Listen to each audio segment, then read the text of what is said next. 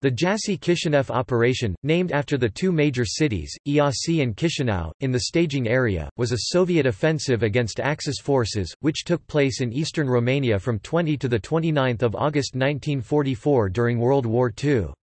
The 2nd and 3rd Ukrainian fronts of the Red Army engaged Army Group South Ukraine, which consisted of combined German and Romanian formations, in an operation to reclaim the Moldavian SSR and destroy the Axis forces in the region, opening the way into Romania and the Balkans. The offensive resulted in the encirclement and destruction of the German forces, allowing the Soviet Army to resume its strategic advance further into Eastern Europe. It also forced Romania to switch allegiance from the Axis powers to the Allies. Background. The Red Army had made an unsuccessful attack in the same sector, sometimes referred to as First Jassy-Kishinev Offensive, from 8 April to 6 June 1944. In 1944, the Wehrmacht had been pressed back along its entire front line in the east.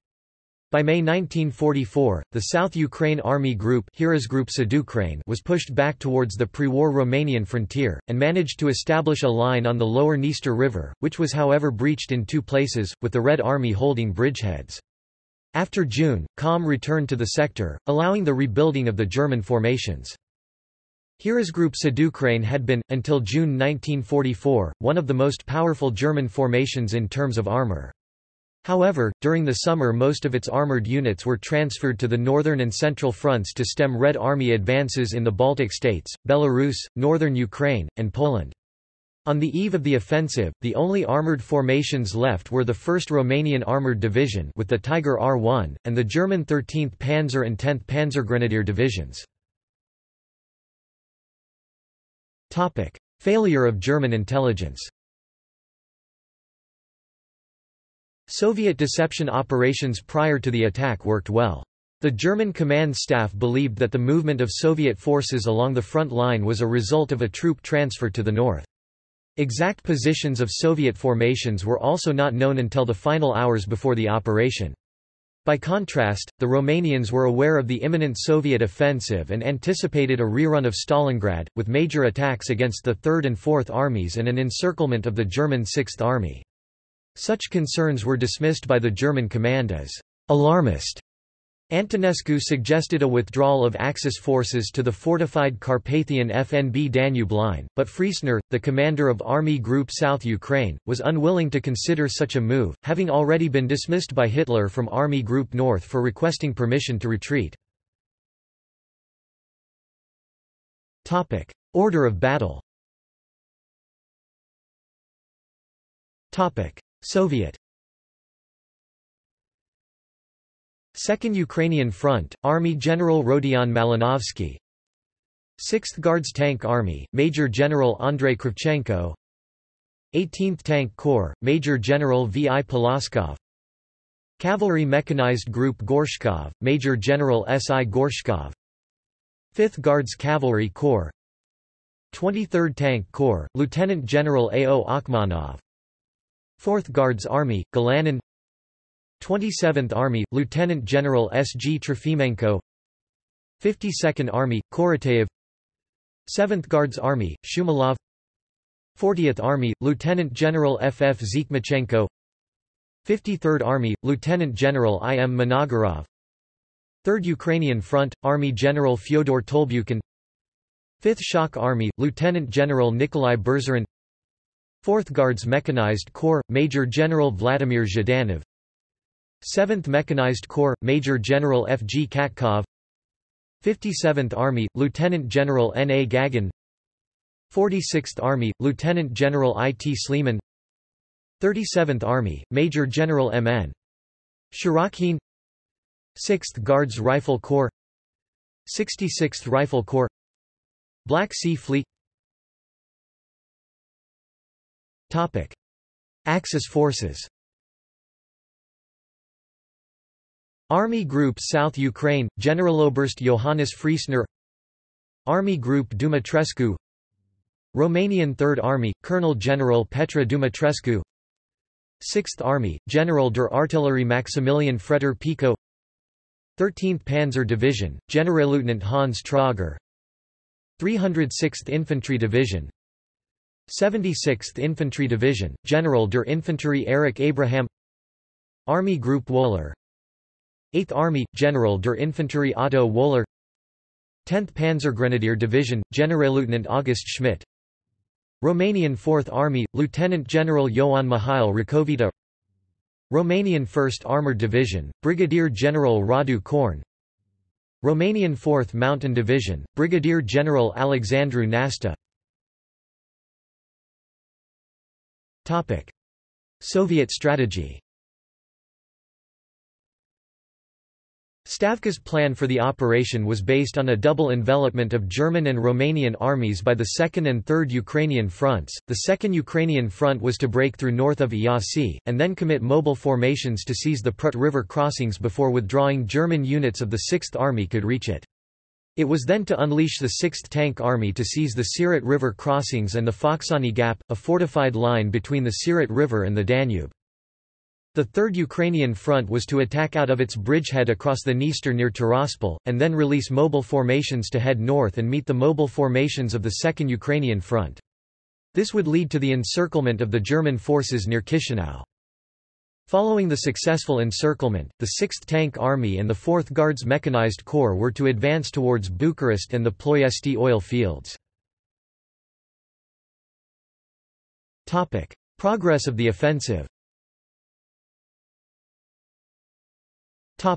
General. Both the 2nd and the 3rd Ukrainian fronts undertook a major effort, leading to a double envelopment of the German 6th Army and parts of the 8th Army. The German-Romanian front line collapsed within 2 days of the start of the offensive, and 6th Guards Mechanized Corps was inserted as the main mobile group of the offensive. The initial breakthrough in the 6th Army's sector was 40 kilometers (25 miles) deep and destroyed rear area supply installations by the evening of the 21st of August. By the 23rd of August, the 13th Panzer Division was no longer a coherent fighting force, and the German 6th Army had been encircled to a depth of 100 kilometers (62 miles). The Red Army Mobile Group managed to cut off the retreat of the German formations into Hungary. Isolated pockets of German units tried to fight their way through, but only small remnants managed to escape the encirclement. Detailed study of the Soviet breakthrough. The main effort of the front was in the sector of the 37th Army, commanded by Lieutenant General Shirokhin, by the 66th and 6th Guards Rifle Corps. The 37th Army had a 4 kilometers (2.5 miles) wide breakthrough frontage assigned to it. It was divided in 2 groupings, 2 corps in the first echelon, and 1 in reserve. According to the plan, it was to break through the German-Romanian defense lines in 7 days, to a distance of 110 to 120 kilometers (68 to 75 miles), with the goal of covering 15 kilometers (9.3 miles) per day during the first 4 days. The 66th Rifle Corps, under Major General Kuprianov, consisted of the 61st Guards Rifle and 333rd Rifle Divisions in the first echelon and the 244th Rifle Division in reserve.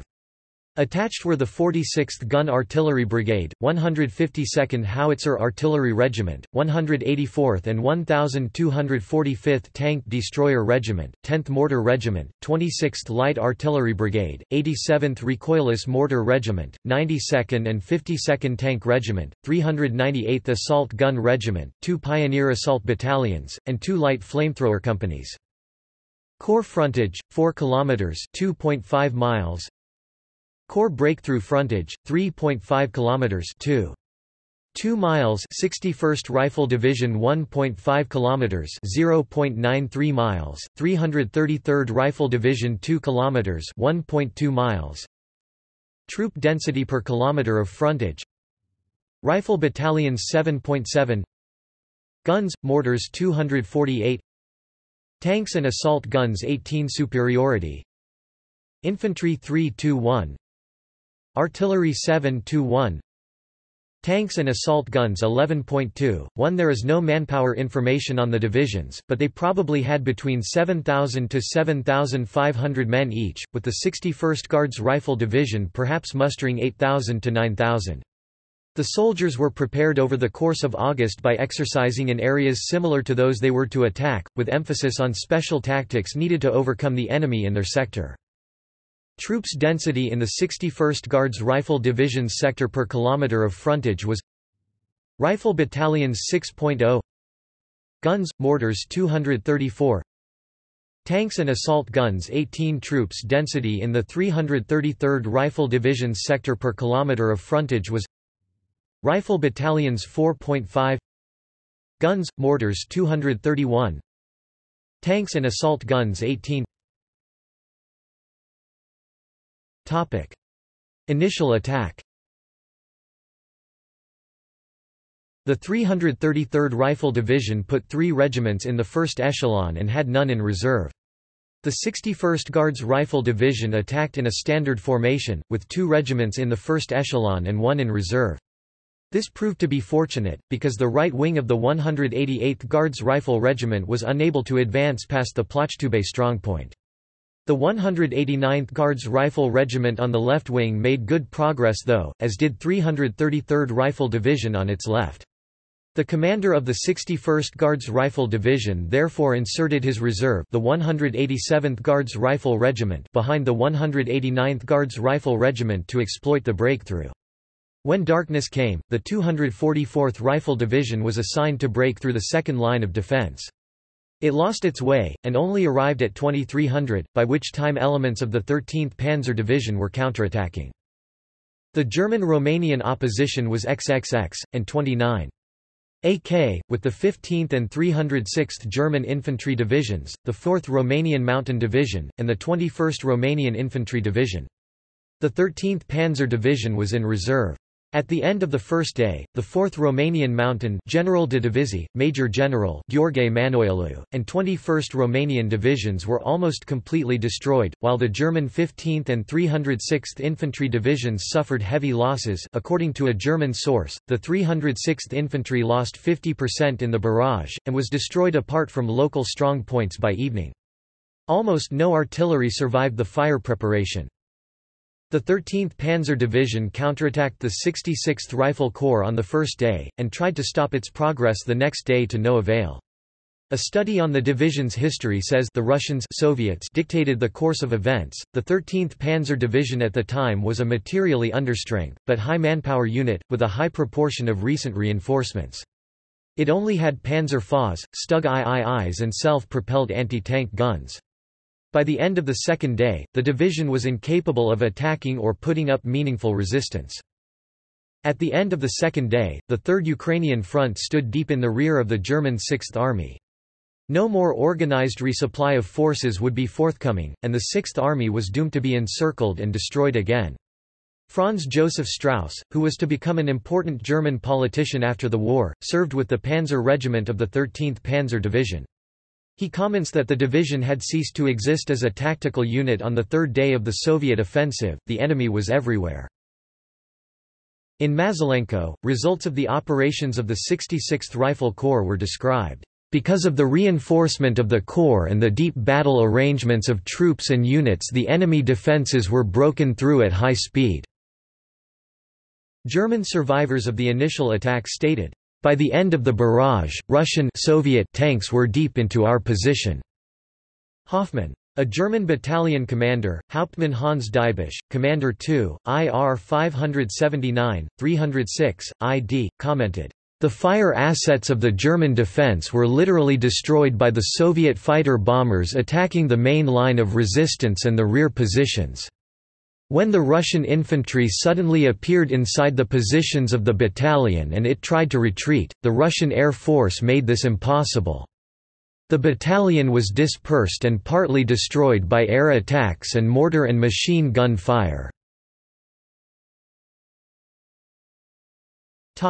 Alleged Romanian collapse. It is often alleged that the speed and totality of the German collapse were caused by Romanian betrayal. For example, Heinz Guderian wrote of Romanian betrayal in his book Panzer Leader. The study of the combat operations by Mazelenko indicates that this is probably not correct. Romanian formations did resist the Soviet attack in many cases, but were ill-equipped to defend themselves effectively against a modern army due to a lack of modern anti-tank, artillery, and anti-air weapons. In contrast to German claims, for instance, in the symposium notes published by David Glantz, or in the history of the offensive published by Kissel, it appears that Romanian 1st Armoured Division did offer resistance against the Soviet breakthrough. However, Mark Axworthy states in his book that the battered 1st Armoured Division maintained cohesion, experiencing some local, costly successes before being forced to cross the River Moldova. Axworthy claims that the post-war communist government would have obviously used this act of betrayal for propaganda purposes. Also, there are no Soviet reports of collaboration before 24 August 1944. The Soviet rates of progress imply a rather ineffective defense of the Romanian troops than active collaboration and en masse surrender. I.S. Dumitru was a Romanian tank commander in the Battle of the Romanian 1st Armoured Division against Soviet tanks, and he described the battle in his book. According to Dumitru, fighting took place near the village of Skobalteni in the vicinity of a town called Podu Iloae on 20 August. The Romanian division destroyed 60 Soviet tanks and lost 30 tanks. At the end of the day, Romanians decided to retreat to the south after an analysis of the military results of the day. The complete collapse of the German 6th Army and the Romanian 4th Army was more likely caused by the inability of the numerous horse-drawn infantry divisions to maintain cohesion while retreating and under attack of the Soviet mechanized troops. This claim is reinforced by the fact that the only Romanian division which retained its cohesion under the Soviet attack was the 1st Armoured Division, which had the mobility and the anti-tank weapons needed to do so. The surrender of Romania took place at a time when the Soviet army had already moved deep inside Romania, and the German 6th Army had been cut off from the rest of the Wehrmacht in Romania. The opening of hostilities between the Wehrmacht and the Romanian army commenced after a failed coup d'état by the German ambassador. German-Romanian combat. Simultaneously, a coup d'état led by King Michael of Romania on 23 August deposed the Romanian leader Ion Antonescu and withdrew Romania from the Axis. By this time, the bulk of the German and Romanian armies had either been destroyed or cut off by the Soviet offensive, with only residual and rear echelon forces present in the Romanian interior. Hitler immediately ordered special forces under the command of Otto Skorzeny and Arthur Phleps, stationed in nearby Yugoslavia, to intervene in support of the remaining German troops, which were mostly concentrated around Bucharest, Ploiesti, Brasov and Giurgiu. General Gerstenberg, commander of the Luftwaffe defences around the oilfields at Ploiesti, had already ordered a column of motorized troops to attack Bucharest on the evening of 23 August. Open hostilities between German and Romanian forces began the following morning on the city's northern outskirts. After capturing the airfield at Otopeni, the attack stalled, and by 28 August Gerstenberg and the remaining German forces in the vicinity of Bucharest surrendered. The fighting here featured the only instance of cooperation between Romanian and Western Allied forces during the campaign, when Romanian ground troops requested a USAAF bombing raid on the Băneasa forest. Poor coordination however led to friendly fire when American bombers accidentally hit a company of Romanian paratroopers. Meanwhile, Brandenburger special forces landed at Boteni and Tandare airfields on 24 August in an attempt to immobilize the Romanian aircraft there, but they were overpowered by Romanian paratroopers and security companies before they could achieve their objectives. A proposed operation to rescue Antonescu, led by Skorzeny and inspired by the Gran Sasso raid which liberated Mussolini in 1943, could not materialize as Antonescu's whereabouts were unknown even to the Romanian government until 30 August, when he was handed over to the Soviets and shipped to Moscow. Another group of Brandenburgers joined Gerstenberg's unsuccessful drive on Bucharest on 25 August and were captured 3 days later. Altogether, these events constituted one of the worst defeats suffered by the German special forces in the war. The German situation was further complicated by the loss of Brasov and the Predil Pass, both of which were secured by the Romanian 1st Mountain Division by 25 August, thus cutting off the most direct route of reinforcement or retreat for the remaining Wehrmacht formations to the south. The following day, the Romanian 2nd Territorial Corps captured Giurgiu and neutralized the German AA units there, taking 9,000 prisoners in the process. The 25,000-strong German presence around Ploiesti, consisting mostly of flak troops and their security companies, was at first locked in a stalemate with the Romanian 5th Territorial Corps, which had a similar numerical strength. Over the following days, however, the Germans were gradually confined to the city's immediate surroundings and became heavily outnumbered as Romanian reinforcements began arriving from Bucharest and also from the east, together with lead elements of a Soviet motorized brigade. On 30 August, an attack by the 5th Territorial Corps, now numbering over 40,000 men, reduced the Germans to a pocket around the village of Ploiesti, roughly 10 kilometers (6.2 miles) north of Ploiesti. They surrendered the following day after a failed breakout attempt. About 2,000 Germans were able to escape to the Hungarian lines across the Carpathians. Other major cities and industrial centers, such as Constanța, Rosita and Sibiu, were secured by the Romanians with relative ease. By 31 August, all German resistance in Romania had been cleared. During the fighting between 23 to 31 August, the Romanian army captured 56,000 German prisoners, who were later surrendered to the Soviet army. A further 5,000 Germans were killed in action, while Romanian casualties amounted to 8,600 killed and wounded. Romanian sources claim that internal factors played a decisive role in Romania's switch of allegiance, while external factors only gave support. This version is markedly different from the Soviet position on the events, which holds that the offensive resulted in the Romanian coup and liberated Romania with the help of local insurgents. Aftermath. The German formations suffered significant irrecoverable losses, with over 115,000 prisoners taken, while Soviet casualties were unusually low for an operation of this size. The Red Army advanced into Yugoslavia and forced the rapid withdrawal of the German army groups E and F from Greece, Albania, and Yugoslavia to avoid being cut off. Together with Yugoslav partisans and Bulgaria, they liberated the capital city of Belgrade on 20 October. On the political level, the Soviet offensive triggered King Michael's coup d'état in Romania, and the switch of Romania from the Axis to the Allies. Almost immediately, border hostilities between Romania and Germany's forced ally Hungary erupted over territory that Romania had been forced to cede to Hungary in 1940 as a result of the Second Vienna Award. Romania's defection meant the loss of a vital source of oil for Germany, leading to serious fuel shortages in the Wehrmacht by the end of 1944 and prompting Hitler's first admission that the war was lost. Following the success of the operation, Soviet control over Bessarabia and northern Bukovina, which had been occupied by the USSR in 1940, was re-established. Soviet forces proceeded to collect and expel the remaining Romanian troops. According to Anatol Petrențu, president of the Historians Association of Moldova, over 170,000 Romanian soldiers were deported, 40,000 of which were incarcerated in a prisoner of war camp at Balti, where many died of hunger, cold, disease, or execution.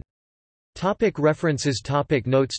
Sources. Art of War Symposium, From the Dnepr to the Vistula, Soviet Offensive Operations, November 1943 to August 1944, a transcript of proceedings, Center for Land Warfare, U.S. Army War College, 29 April to 3 May 1985, Col. D. M. Glantz ed., Fort Leavenworth, Kansas, 1992. Axworthy, Mark, Scapes, Cornell, Crăciunoiu, Christian 1995.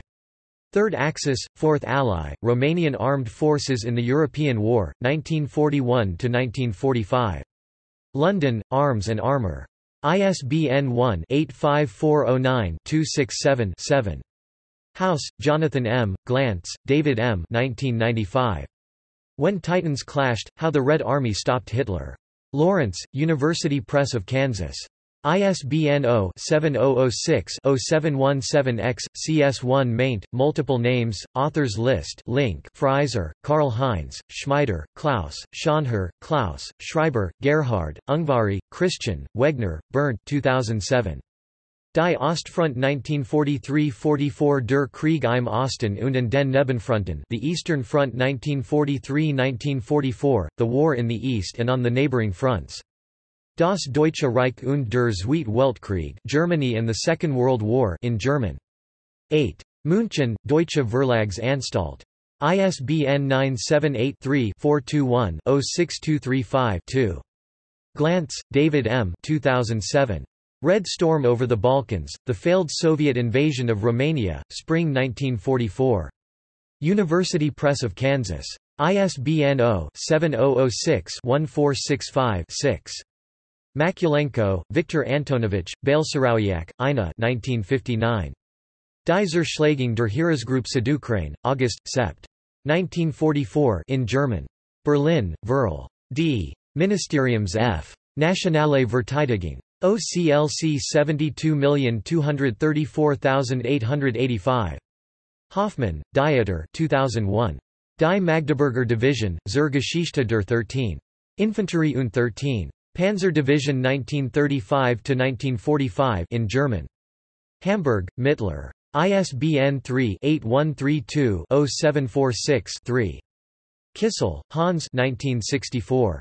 Die Katastrophe in Rumänien 1944 in German. Darmstadt, Wir und Wissen Verlagsgesellschaft mbH. p. 287. OCLC 163808506. Ziemke, E.F. Stalingrad to Berlin, The German Defeat in the East, Office of the Chief of Military History, U.S. Army, 1st edition, Washington, D.C., 1968. Dumitru I.S. 1999. Tankori in Flakari. Amintiri din cel de al doyalea razboi mondial. Tanks in Flames. Memories of the Second World War in Romanian. Bucharest, Nemira. p. 464.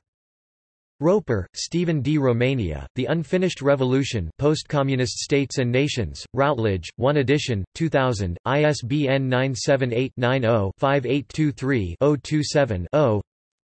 Vladimir Tismaneanu, Stalinism for All Seasons, A Political History of Romanian Communism, University of California Press, Berkeley, 2003, p. 86.